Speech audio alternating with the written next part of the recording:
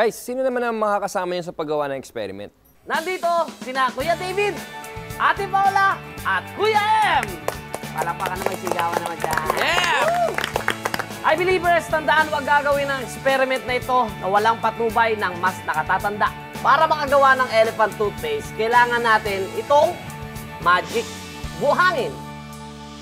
Tutunawin natin to sa mainit na tubig bago ibuhos sa colored liquid. Ito.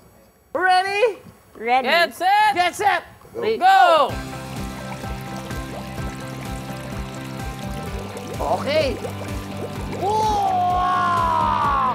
Oh! Oh, alam niyo ba kung ano itong buhangin? Hindi po. Yan ay yeast. O yung ginagamit na pampaalsa sa mga tinapay. Ang mga active ingredients sa experiment na ito ay ang hydrogen peroxide at yeast. Ang hydrogen peroxide ay isang chemical na may dalawang hydrogen at dalawang oxygen molecules. Ang yeast naman ay isang catalyst o substance na nagpapabilis sa isang chemical reaction. Nang hinalo ang yeast sa liquid solution na may hydrogen peroxide, nagkakaroon ng exothermic reaction o chemical reaction kung saan nakakawala ang isang oxygen atom ng bawat hydrogen peroxide molecule. Marami yun. At dahil ang oxygen ay gas, napapabula ang liquid soap na may food color at nagkakaroon ng isang malaking stream of bubbles na makulay na mukhang elephant toothpaste. Yung ginawa naming elephant toothpaste, para lang yun sa baby elephant, maliit lang. Kailangan pang gumawa ng toothpaste para sa mas malaking elepante. At kasama namin sina Mark, Matt, at Baninay. Palakpakan na may sigawan. Guys, anong gagamitin niyo para makagawa ng mas malaking elephant toothpaste?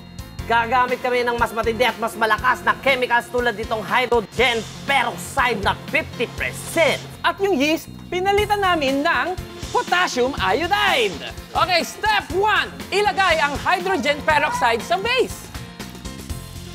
Step 2. Lagyan ng liquid soap.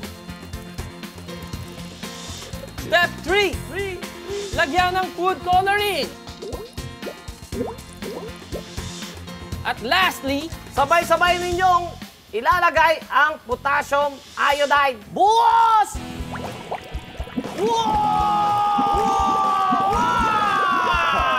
it's so fluffy! Wow! Guys, do you believe? I believe! Ang potassium iodide ay isang chemical compound na ginagamit sa mga gamot, dietary supplements at sa pag-iodize ng asin.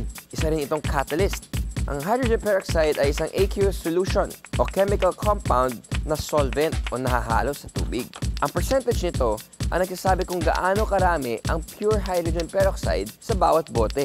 Mas mataas ang percentage, mas maraming pure hydrogen peroxide. At pag hinaluan ito ng catalyst na tulad ng potassium iodide, mas maraming oxygen gas ang nare-release. Kaya mas matindi ang chemical reaction. Congrats, guys! Dahil pinatunayan nyo certified iBilibers kayo na dapat tularan ng mga bata. Matapang pagdating sa experiment at laging handang matuto. Abangan nyo pa ang iba pang masayang paandar ng experiment sa pagbabalik ng I Believe!